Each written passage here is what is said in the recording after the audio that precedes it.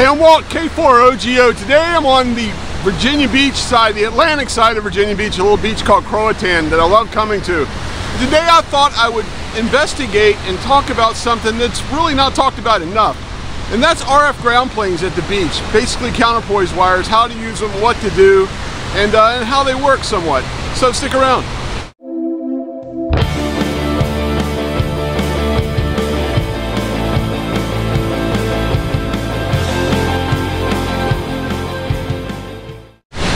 Let me preface this video by saying one thing.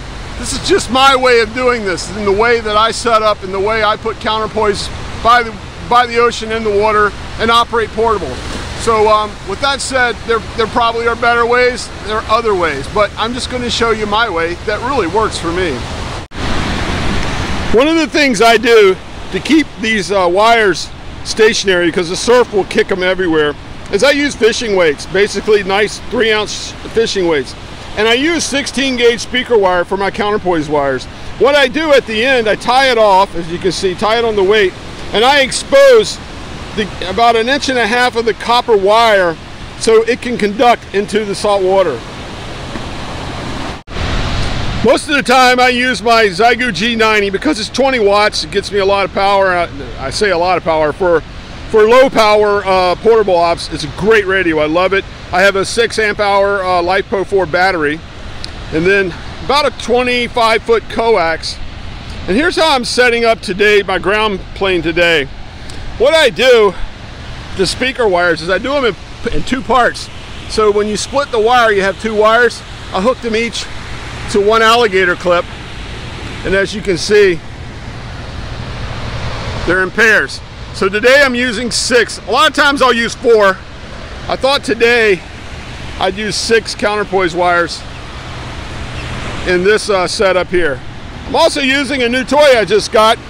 It's the slide winder coil from M1.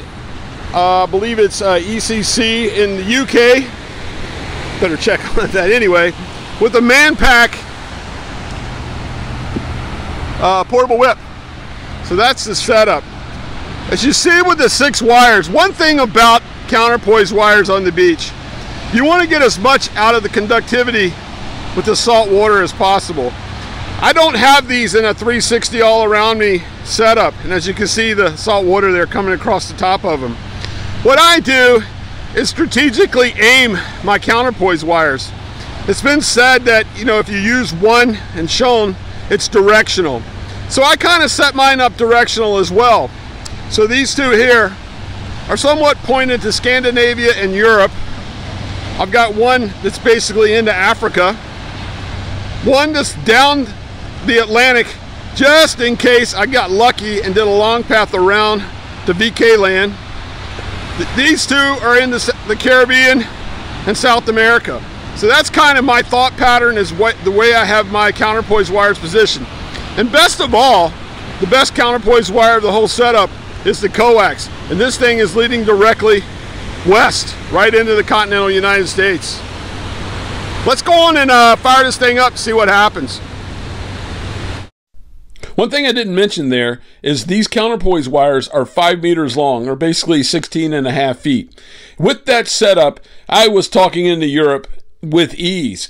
And one cool thing I did was made a contact at 20 watts, and then we took it down to 1 watt. Here it is, check it out.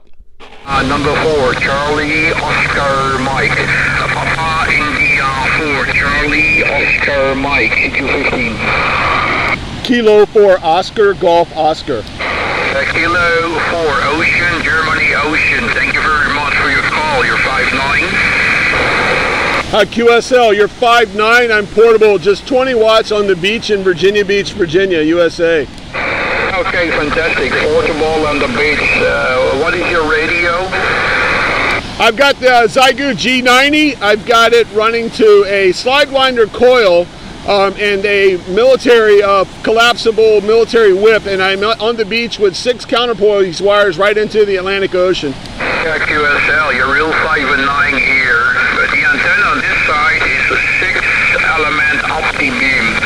6-element opti-beam, 15-meter boom. One question: can you bring your power back to absolutely medium power? Can you go back report, over. QSL, give me 1 second and I'll do that. Okay, you are standby.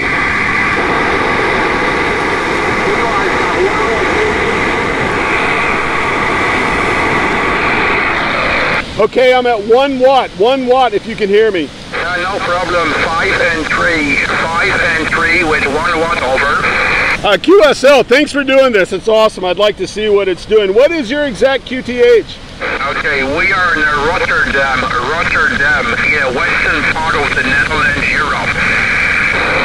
QSL, thanks for taking my call. I am in the southeast corner of Virginia, almost in North Carolina, right on the beach on the Atlantic coast. Okay, you're under a fantastic location. Okay, bring the power back to 20 watts and you can work more here in Europe. Thank you so much for your call and enjoy your activity there on the beach. Kilo 4, Ocean, Germany, Ocean stroke portable. Papa India 4, Charlie, Oscar Mike, 73. Thank you so much in 73, my friend. Thank you. This is Papa India 4, Charlie, Oscar Mike. Perfect. As I stated in this setup, one of those counterpoise I had directly down through the Atlantic, hoping that maybe one day I'd get a long path to Australia. Well, this morning is 8:30 when I set up and the VKs were coming in. I was getting stepped on the pileups, but at least I could hear them. Here's an example of the reception I was getting from Australia.